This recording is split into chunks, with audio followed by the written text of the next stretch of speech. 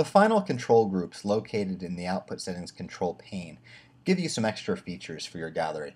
So the first one is Cooliris, and to enable Cooliris support, we simply tick this checkbox.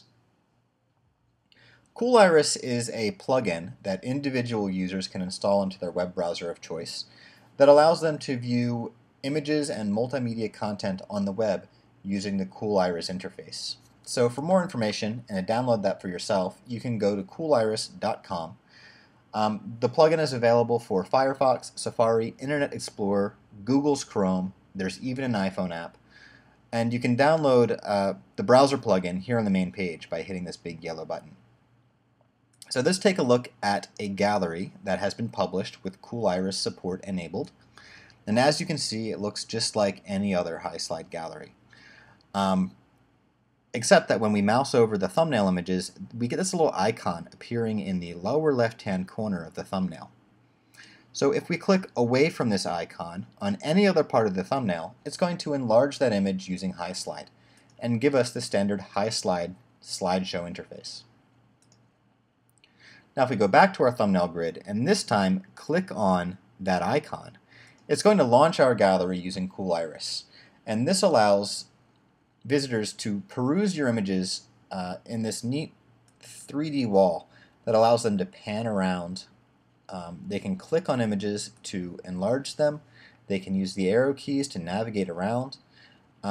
It's pretty neat. And if your visitor has Cooliris already installed on their computer, it's something they probably like to use. And so it's nice just to give them the option by having that enabled on your image galleries. When Cooliris is launched, it also launches the gallery, or the Cooliris interface, rather, in its own tab or browser window, so that if we close that out, it returns us right back to the original gallery on your website. So that's Cooliris. Pretty neat stuff. Jumping back into Lightroom, the next control group is Google Analytics. If you'd like to track traffic on your pages or on your website, it's already set up for you. All you need to do is enable Google Analytics by hitting this checkbox, then go to your Google Analytics account, copy your web property ID code from the dashboard, and paste it here. So that's all there is to it. This gallery is now ready to go with Google Analytics. The final control group is Advanced Options. And this is mostly here for web designers, for people who have some experience writing their own code for web pages. The only option here that's really sort of for everybody is this last checkbox, which is Disable Right Click. So as you probably know already, when you're on the web and you right click, you can bring up this menu that allows people to view source code on a page or even download your images. A lot of people don't like this. So you can disable this menu simply by enabling that checkbox. And now when people right click on the page, that menu will not appear.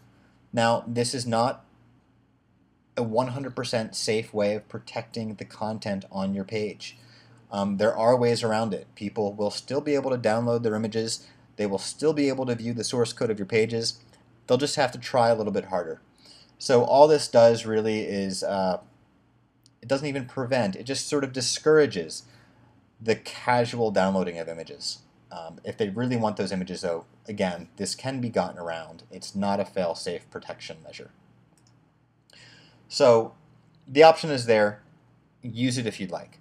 The final things here in the advanced options, again, are really intended for web designers. If you have a snippet of JavaScript that you really like to use in your pages for whatever purpose, you can paste that here either into the document head or at the foot of the document just before the closing body tag.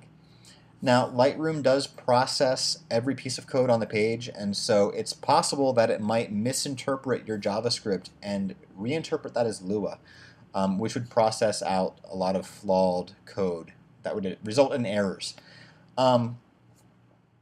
But it's worth a shot. If you have a snippet of JavaScript, you can paste it in here. It might work, it might not. But if it does work, you can then save that snippet of code with your template here in Lightroom, and it'll be easy to recall and export with your galleries. anytime you want to do that. So that's the JavaScript. This other one allows you to add customized CSS to the head of the document.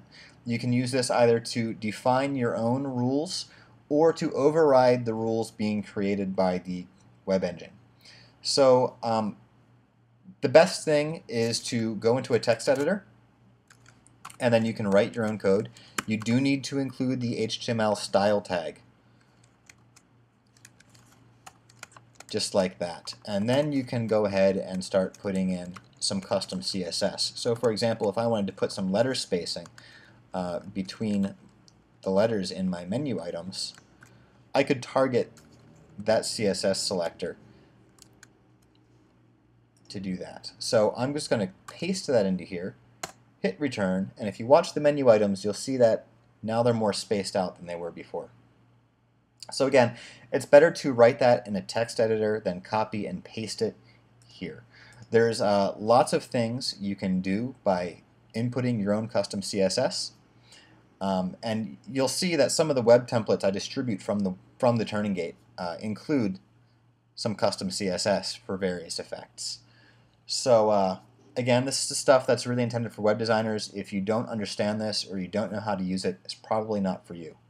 But if you do know how to use it, it's there and you can do lots of neat things with it. So that wraps up the output settings control pane. Thank you for watching.